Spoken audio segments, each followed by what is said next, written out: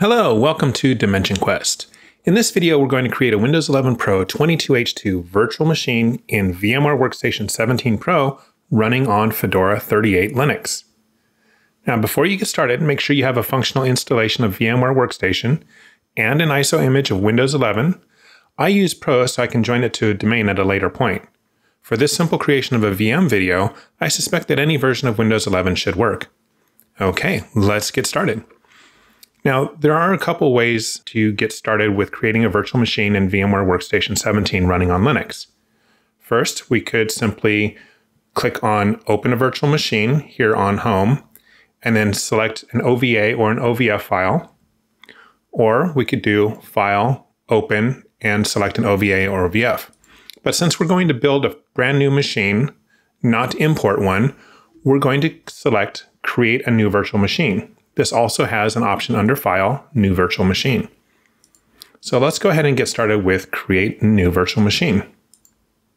Once the wizard comes up, you get a choice between Typical and Custom.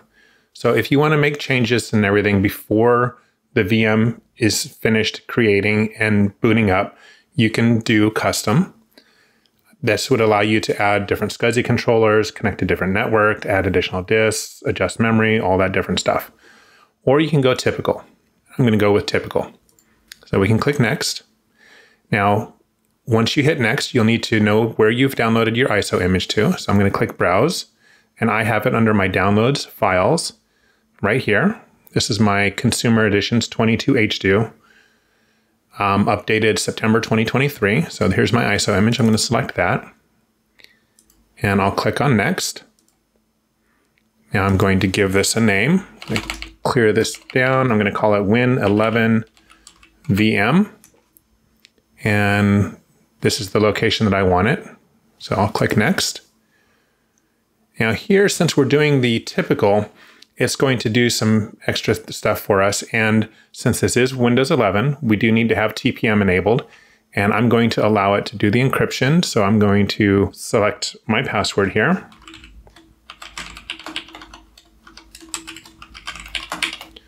Once I've typed the confirmation, I'll click Next. Now we need to specify a disk size. Now you probably want to go with at least 64, depending on what you're going to be doing with the VM, because the Windows system files do take a lot of storage space. You could go a bit lower than that. I wouldn't go any lower than 40 though, because if you plan on using the VM for a long period of time, the Windows updates and installed applications are going to eat more and more disk space. So I would just leave it with the default of 64. And I'll go ahead and leave it with splitting the virtual disk into multiple files. So I'll click Next. And I am going to customize the hardware because I do want more memory than the 4 gig that's defaulted here. Since my system is pretty beefy, it has 128 gigs of memory, I'm going to go ahead and give this 16 gig. So I'll just adjust the slider up to 16,384. Processors 2 is fine. I don't need to enable any virtualization stuff on there. I've got the CD, network adapter. I don't want to use NAT. If I did not have this nested lab infrastructure available here, I would go ahead and use NAT so that it can just directly connect to the internet through sharing my workstation's NIC.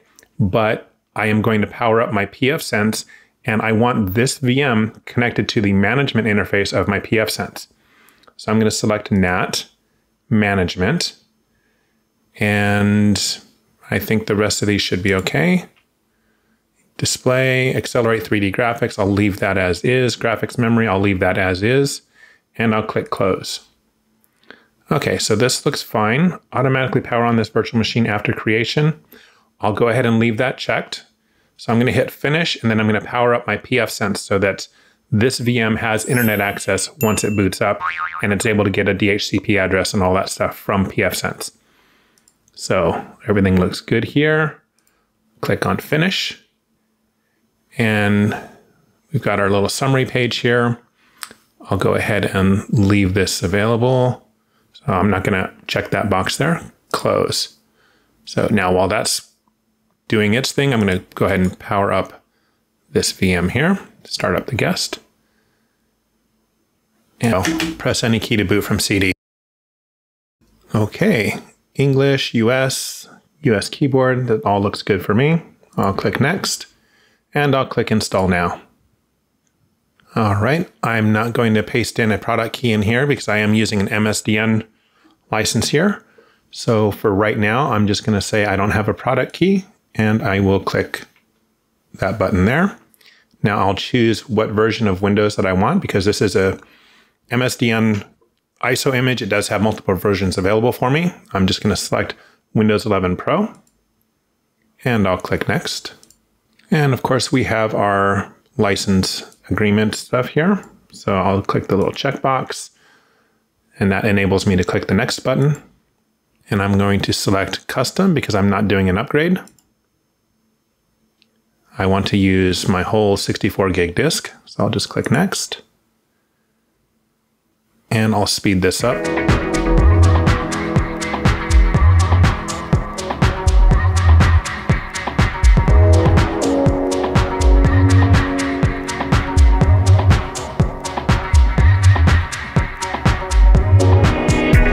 Okay, so that didn't take too long. We'll go ahead and let that get restarted here. Okay, now it has correctly detected my region, so I'll click Yes. All right, so it does not want me to resize the screen quite yet. This is the correct keyboard layout.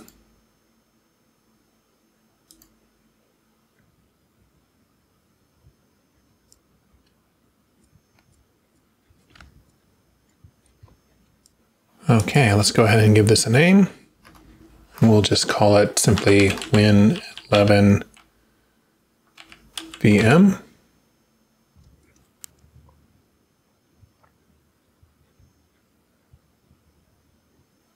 Okay, so once you get to this screen, your choice may vary. You can go with personal use there and click Next, or you can go with Setup for work or school.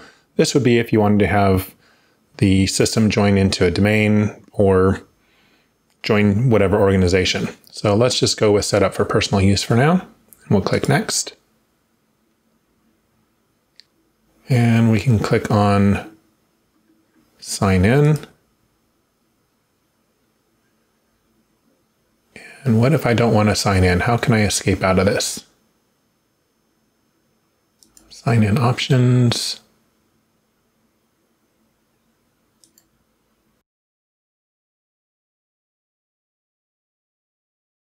Okay, so if you want to set up for personal use, you can go ahead and click here, and you will have to sign into your Microsoft account, or you can set up for work or school. This would be the option you use if you want to join into a domain. So let's go ahead and click on that. Click Next.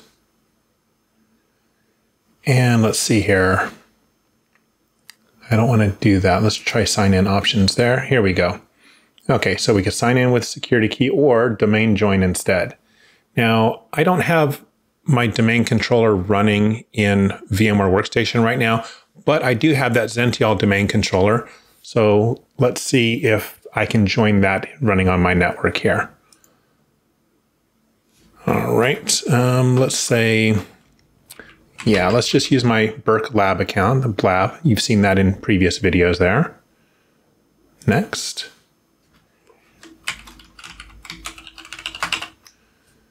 And next.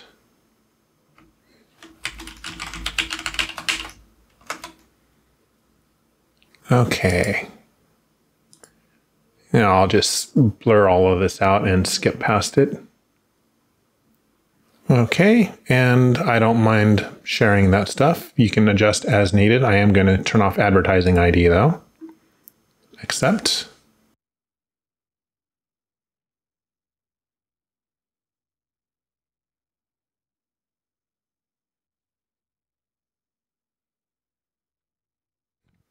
Once Windows is installed, you'll need to make sure that you install the VMware tools. So we come up here to VM and select Install VMware Tools. This will install the correct graphic drivers and network drivers so that Windows will operate properly.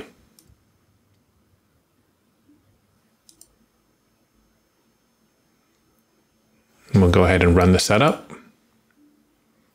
Yes. And I'll just do a complete install. Next, and install. So the video driver just installed, that's why the screen went black.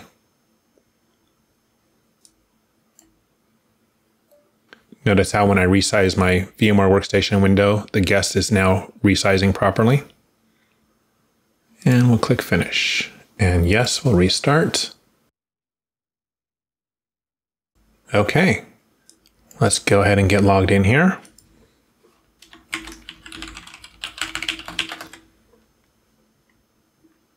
Now earlier I did specify joining domain and I provided a username and password, but did I actually join the domain? I don't think I did, because it never asked me for my actual domain. Let's check this PC. Yeah, see, if I had actually joined the domain, then we would have processed the login script, which would have added my network drives here, which it did not do. So that's totally fine.